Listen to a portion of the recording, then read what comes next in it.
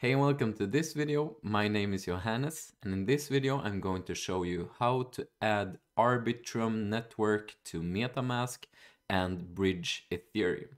And I will leave a link below in the description to this page, which is very useful if you want to add the Arbitrum One network. But I will of course also show you step by step how to add it right here in this video. So there are a couple of ways to add the Arbitrum network. Either you can just enter these details inside custom RPC in MetaMask. You can do this just by clicking on Ethereum network. You will see networks and then scroll down to custom RPC, and then you will just add all the information that you can see here in the right fields. But the easiest way is to go to Arbitrum Bridge, which is bridge.arbitrum.io. I will leave a link to this as well. And then you can see Arbitrum token bridge connected to mainnet. And then you can just click add/switch to Arbitrum network. So I'll click there. And then you will get a MetaMask notification, allow this site to add a network. And then you can see the network name, network URL, chain ID. So I will just click on approve. And I won't actually switch the network right now. So now I will show you what it looks like inside the MetaMask extension right here. And I will go to Ethereum. I will click on Ethereum mainnet, and you will be able to see ARB1 right here. So I'm actually switching to it right now, and you can see I have 0 ETH. So right now I will show you how to bridge your ETH to the Arbitrum network. So I will go back to the Ethereum mainnet again.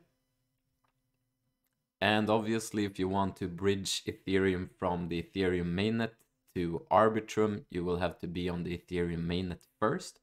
You can see ETH and ERC20. You can see ETH on L1, 0.008 approximately. I don't have enough Ethereum to actually bridge over to pay for the gas fees. I will show you, however, how much it is right now to pay for the gas fees to bridge over. It should be approximately $20. So all you will have to do is to type in an amount right here to deposit your ETH.